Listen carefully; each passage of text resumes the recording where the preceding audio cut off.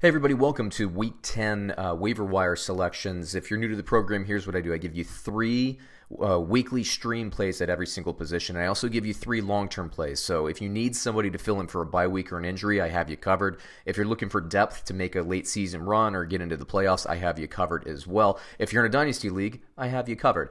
Before we get rolling here, and we will go quarterback to defense to tight end to wide receiver and end the video on the running backs. Before we get started, please 2 seconds of your time for 2 clicks, a like and a subscribe. As I always say, we really need that subscribe. It's a little bit of effort for you. It's a big deal for us. We have some production features that are currently locked for us. We need more subscribers. We need more watches, and you can help us do that. But let's dig in right now for the quarterbacks, the Week 10 plays. If you need somebody to start this week, here are the matchups I like. And I use the word like with some trepidation here. Jameis Winston, he's so up and so down, but this week is a really nice matchup for him against the Arizona Cardinals, only owned in 65% of the leagues. So if you need a quarterback, if you have somebody on bye week this week, I think you can plug him in this week. You're probably going to get some interceptions because you always do. But remember, Bruce Arians, he knows these Arizona Cardinals personnel fairly well. I know there are new schemes in there, but I just think that Jameis Winston should be in a position to succeed. When he has played the NFC West so far this year, he has done well. Phillip Rivers versus Oakland. Oakland's secondary is a little bit of an issue right now. Phillip Rivers, between Mike Williams and Keenan Allen, I think they'll be okay. Austin Eckler receiving out of the backfield, I think he'll be okay too.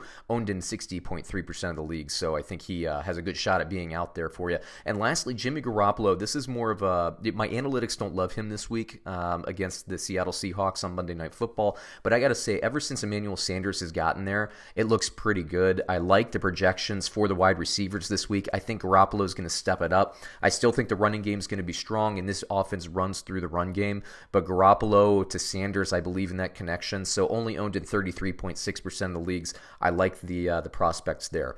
For long-term plays for quarterbacks, Garoppolo makes a repeat performance on this list here at 33% again owned. Kirk Cousins, I still love. I don't love him in the matchup this week for against the Dallas Cowboys on Sunday Night Football, but I think season long he's somebody that should be on everybody's, on every league's roster. I'm surprised that he's not at this point.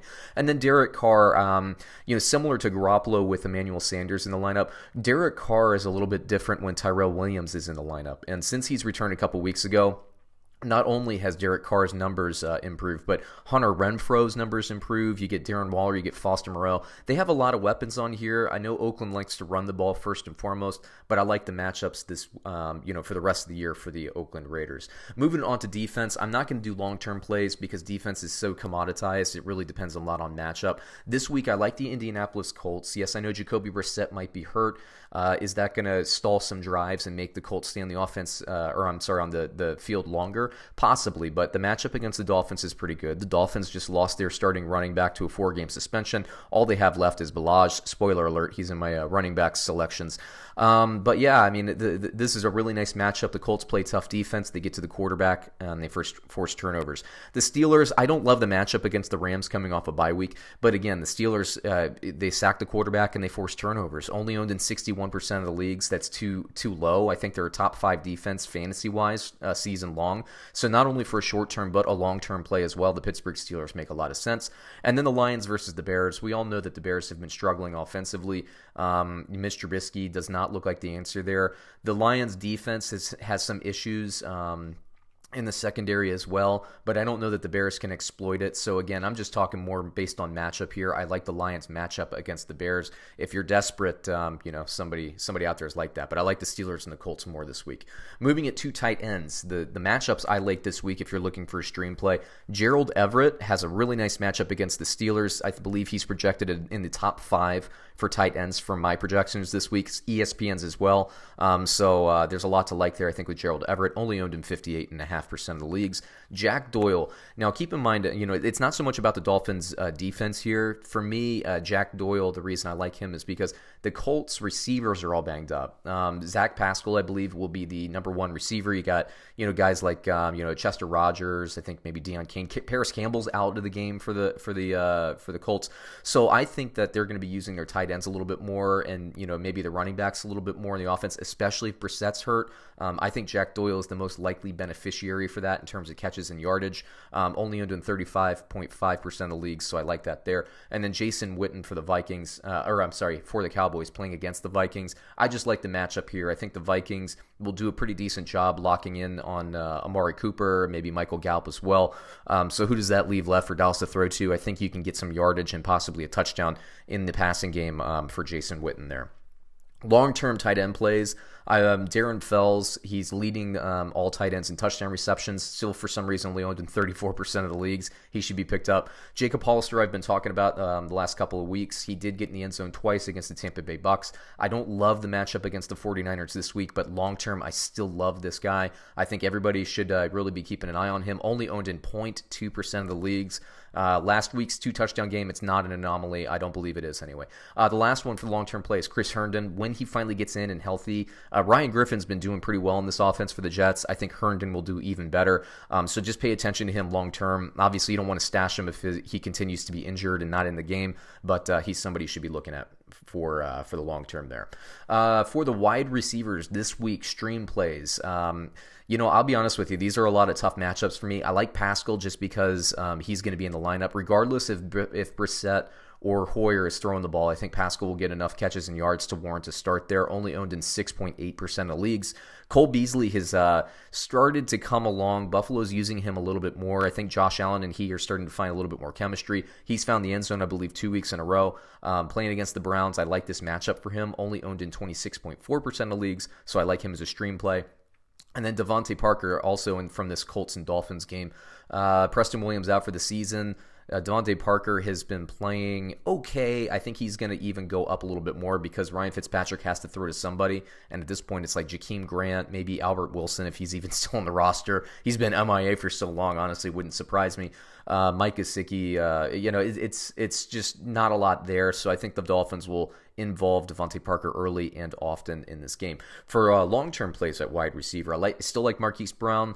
He came back against the Patriots, didn't have a great game, but we weren't anticipating him to have a good game. Gilmore's locked up on him. He's a really good cornerback for New England.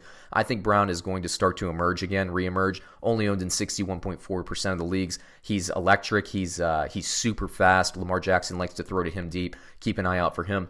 Hunter Renfrow only owned in 2.7% of the leagues. I talked a little bit earlier about how when Tyrell Williams is in the lineup, it helps everybody on this Raiders team. Hunter Renfrow has been kind of coming on the last couple of the weeks here, so I like him as a long-term play.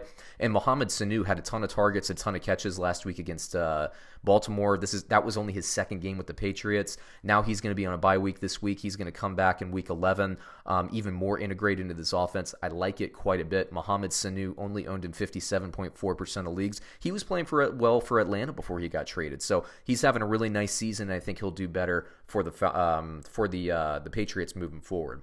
Let's move it forward to the running backs. Week 10 stream plays again. It's kind of thin pickings at running back as it usually is, but I do think there is some value, especially in Devin Singletary, who it's incredible to me that he's only owned in 66% of the leagues. He ascended. He finally got some touches, and the Bills were rewarded. He produces every time he gets the ball, it seems like. So I like him quite a bit. He's gone in my league, but if he's available in your league, you should pick him up. Kalen Ballage against the Colts. I don't love the matchup, but he is the primary ball carrier at this point with Walton out and suspended. And then you got Ronald Jones, who is named basically the starting running back. It's about time, I think. He still is a little bit lacking, I would say, in pass blocking, but they have another guy there in Tampa that can play in third downs. Going against Bruce Arians, going against his former team, I just think that maybe Ronald Jones can find some juice. It's a risky play for me, but again, if you're looking for a stream, he's about as good as you're going to be able to do this week. 38.1% owned in leagues. And lastly, for my long-term plays, Devin Singletary, again, you should be picking him up. Darius Geis, 32.8% owned. I know the Redskins are on bye week this week, but Geis should be activated for week 11. He's back at practice from what I understand. He will be the primary ball carrier. Callahan wants to run the ball in Washington. Adrian Peterson has had some nice games, but I think it's time for Darius Geis to move forward. I like him. And then J.D. McKissic, again, I don't like the matchup against the Bears defense this week, but I think he is the best of the Lions running backs, the healthy ones. So I think you could pick him up, only owned in 5.9% of leagues. So there you go. There you are, your 3 stream plays and 3 long-term plays for every position outside of, I guess, kicker and defense. Please, once again, like and subscribe.